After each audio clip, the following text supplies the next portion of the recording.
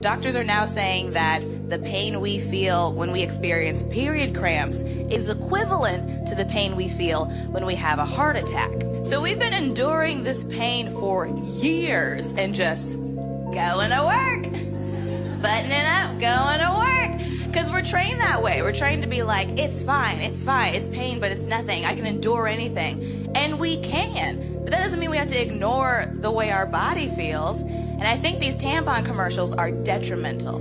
They're always like, oh, you're on your period? Don't let that stop you, girl. Get out there. Go surfing. Go play a sport. Get on a horse.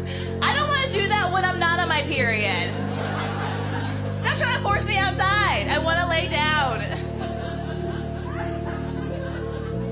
If you saw a man bleeding uncontrollably and having a 4-day-long heart attack, you wouldn't be like, don't let that stop you. Get